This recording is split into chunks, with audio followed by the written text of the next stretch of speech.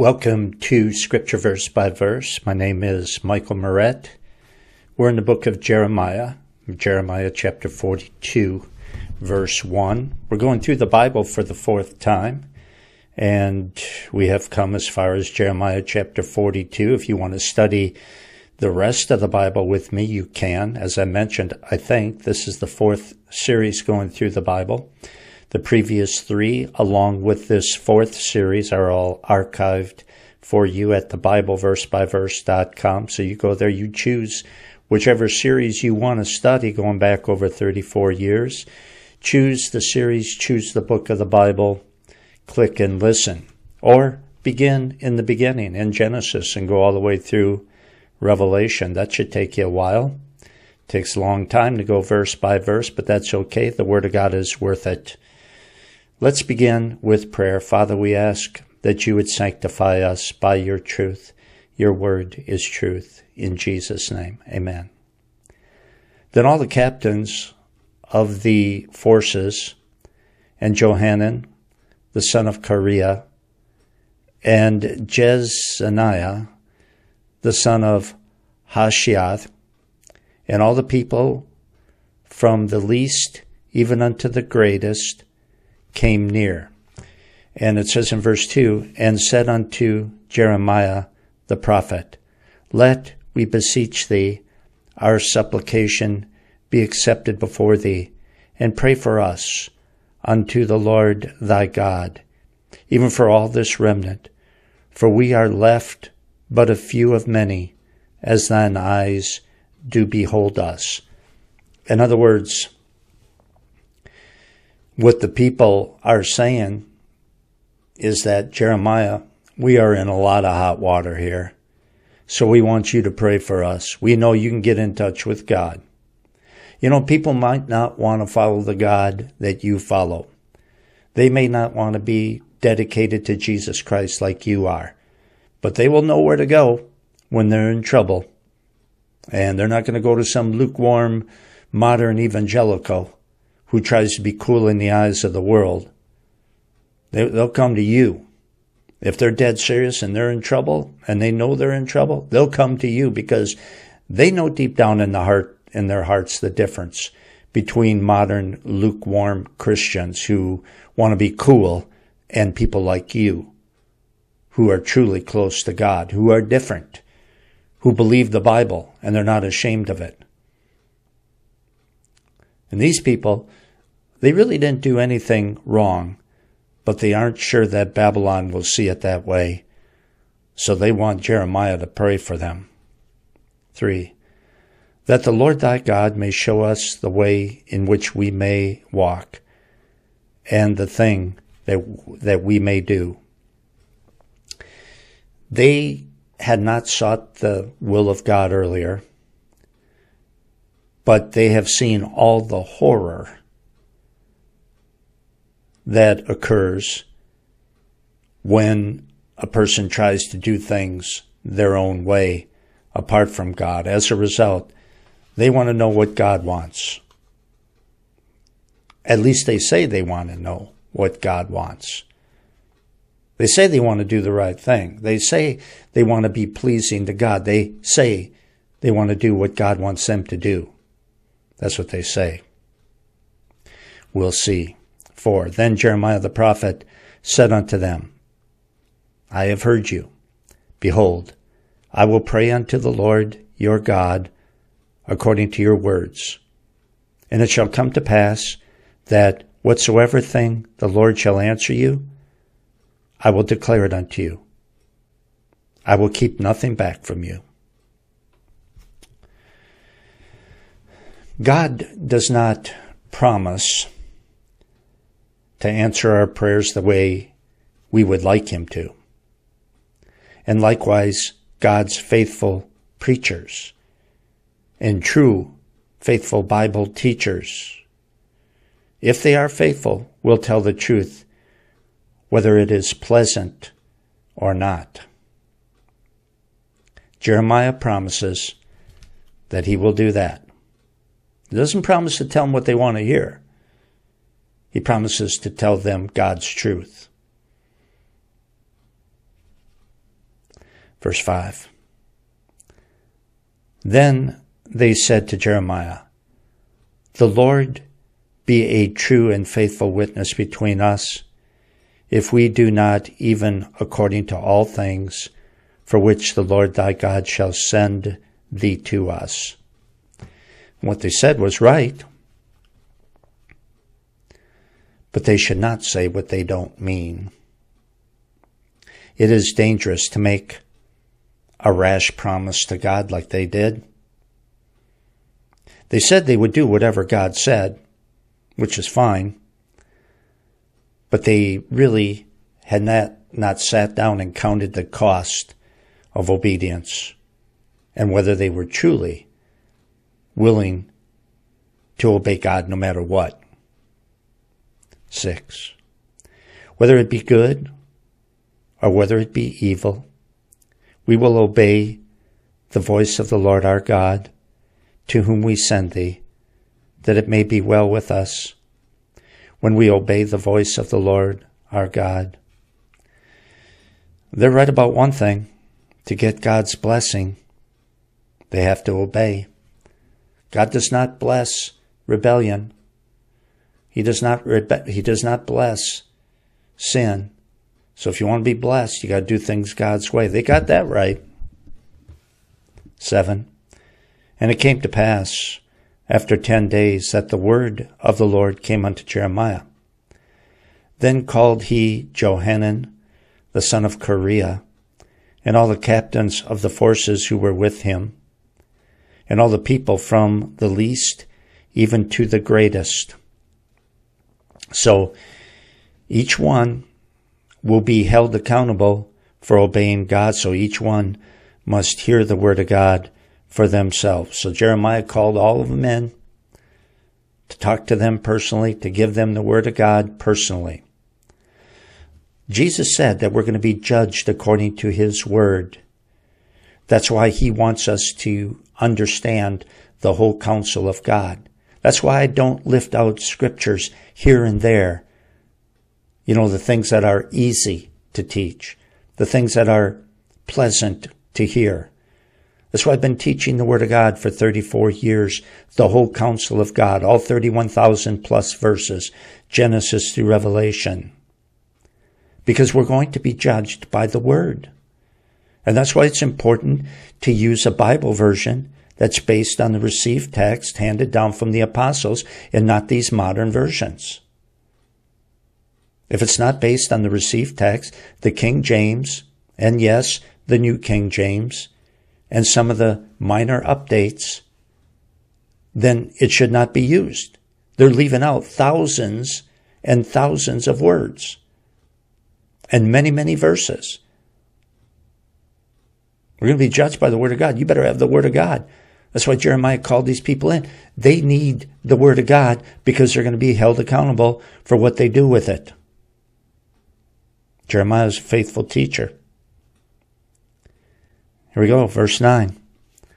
And said unto them, Thus saith the Lord, the God of Israel, unto whom he sent me to present your supplication before him.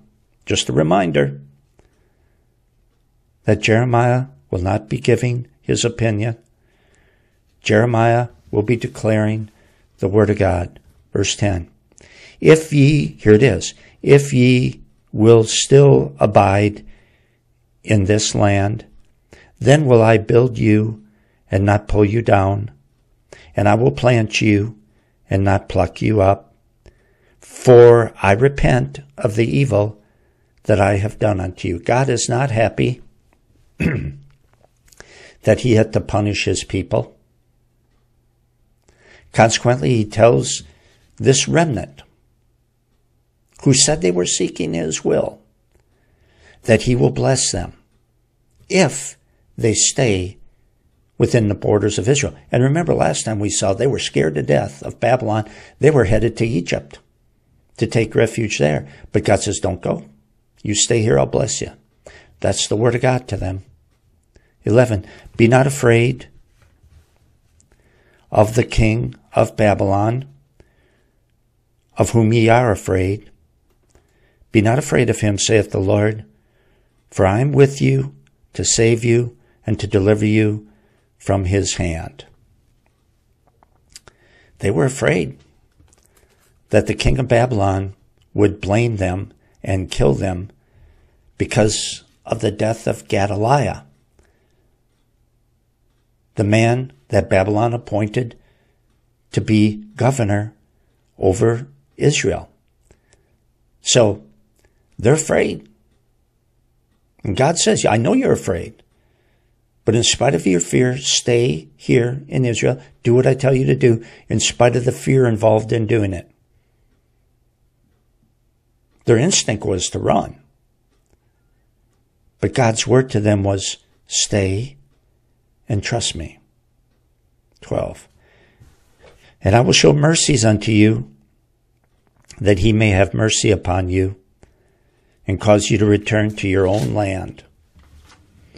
In other words, be where God wants you to be, and do what God wants you to do, and you will be blessed, the best that you can be blessed. Notice verse 13.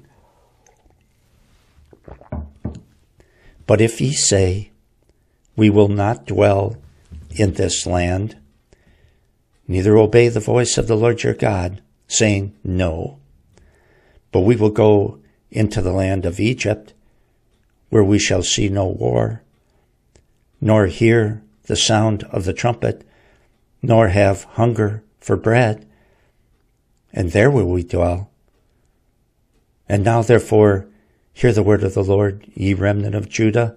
Thus saith the Lord of hosts, the God of Israel, if ye wholly set your faces to enter into Egypt, and go to sojourn there, then it shall come to pass that the sword which ye feared shall overtake you there in the land of Egypt, and the famine of which ye were afraid shall follow close after you there in Egypt. There ye shall die. So shall it be with all the men that set their faces to go into Egypt to sojourn there. They shall die by the sword, by the famine, and by the pestilence, and none of them shall remain or escape from the evil that I will bring upon them. If they obey God, then none of what they fear will come upon them. If they disobey God out of fear, then everything that they have feared will come upon them. Comes down to trusting the word of God or not. Everything depends on our attitude and on our faith and on our obedience to the word of God. 18.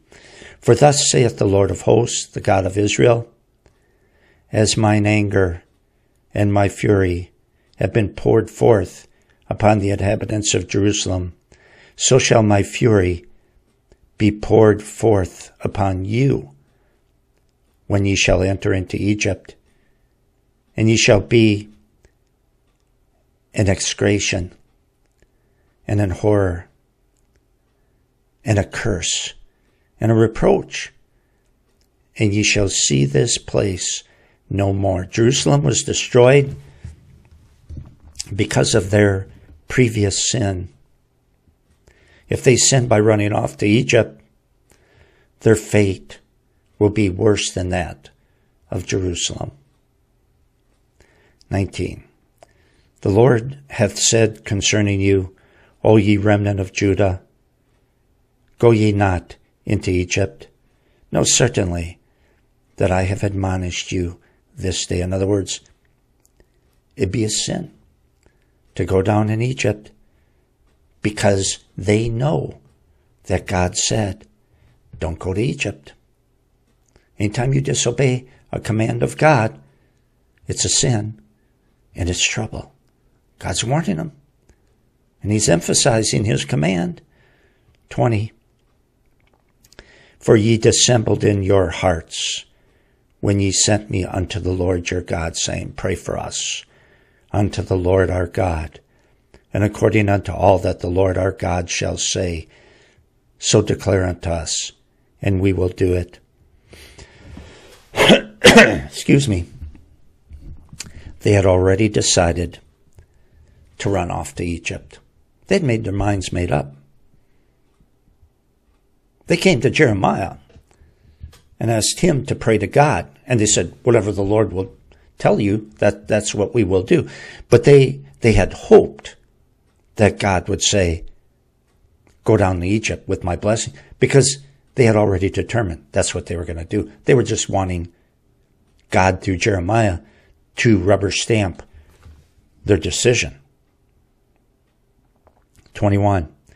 And now I have this day declared it to you, but ye have not obeyed the voice of the Lord your God, nor anything for which he hath sent me unto you. They were despising God because they had made up their mind what they were going to do, and it didn't matter what God said. They were despising God with their disobedience. 22.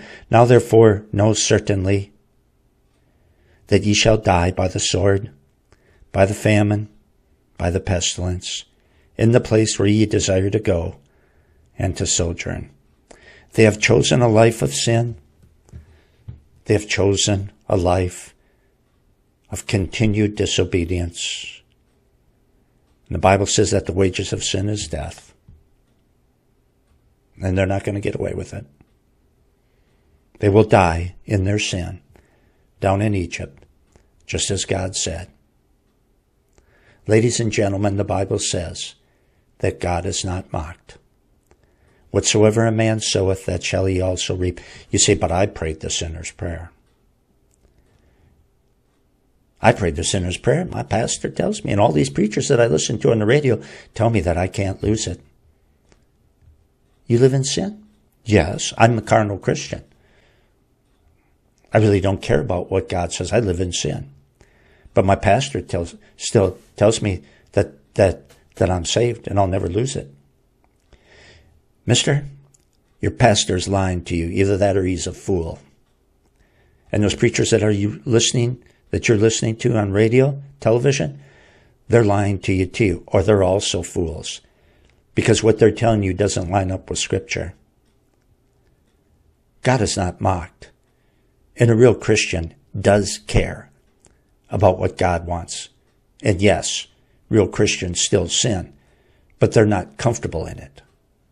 And they're not content being a so-called carnal Christian, which is a misnomer if there ever was one. Well, I'm going to stop there. And if you would like to be a part of this ministry and help me get out God's Word, that'd be wonderful. You can do it. Stand with me. Let's get out the Word of God, the pure Word of God, the whole counsel of God. Let's do it, and we can do it together. Pray for me, would you? I need your prayers. Pray for the Word of God. And also, when you take a break from studying at thebibleversebyverse.com, if you would, click the donate button at the top of the front page and prayerfully give as the Lord may lead. I'll see you next time.